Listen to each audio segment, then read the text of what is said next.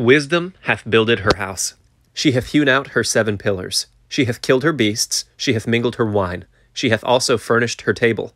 She hath sent forth her maidens. She crieth upon the highest places of this city. Whoso is simple, let him turn in hither. As for him that wanteth understanding, she saith to him, Come, eat of my bread, and drink of the wine which I have mingled.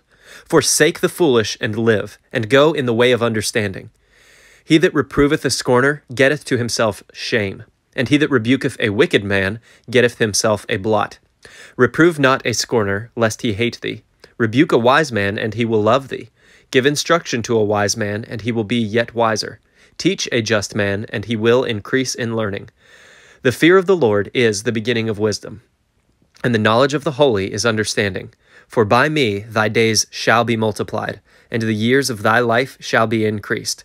If thou be wise, thou shalt be wise for thyself. But if thou scornest, thou alone shalt bear it. A foolish woman is clamorous. She is simple and knoweth nothing. For she sitteth at the door of her house, on a seat in the high places of the city, to call passengers who go right on their ways. Whoso is simple, let him turn in hither. And as for him that wanteth understanding, she saith to him, Stolen waters are sweet, and bread eaten in secret is pleasant.